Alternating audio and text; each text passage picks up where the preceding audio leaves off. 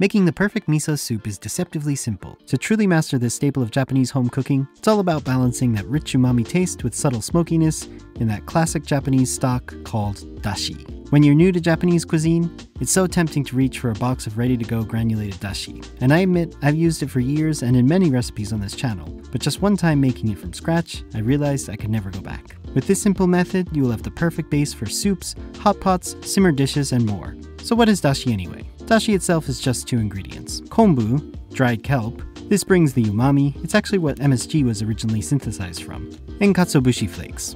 It's dried skipjack tuna that's been shaved thinly. They are soft and feathery, but bring a deep smokiness to the dashi. You may have seen these dancing on okonomiyaki. That's all you need to get your dashi started, these 2 ingredients. Oh, and water of course. So let's fill a small pot with about 800 milliliters of water. Bring that over to your stove and turn on the heat.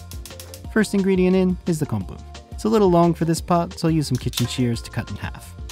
Add those directly into the water. If you have time, you could soak the kombu for 1 to 2 hours before cooking to get the maximum flavor out of the seaweed. But no worries if you skip this step, it'll still work. Toss in the katsuobushi. This is about 25 grams or just under an ounce. Side note, many recipes will simmer the kombu first separately, remove and then add in the katsuobushi to just steep.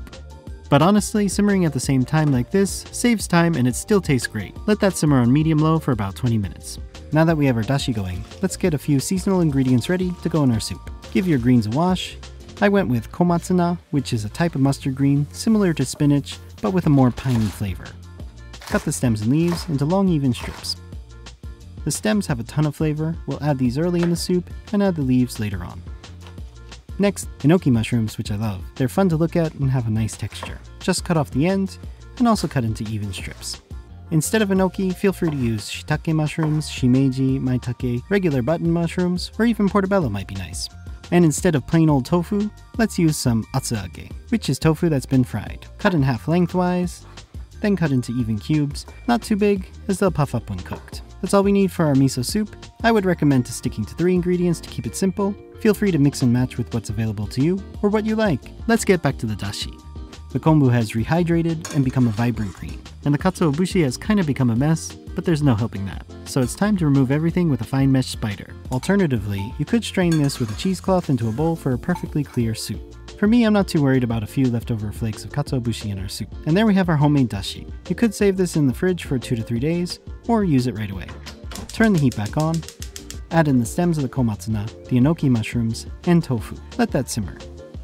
One last ingredient we haven't talked about yet is the miso itself. This is white miso. It's a little smoother than red miso, usually making for a creamier soup. Either is fine though. Let's put a couple of tablespoons in a bowl. Once the ingredients have softened, ladle some dashi into the bowl and mix together until smooth.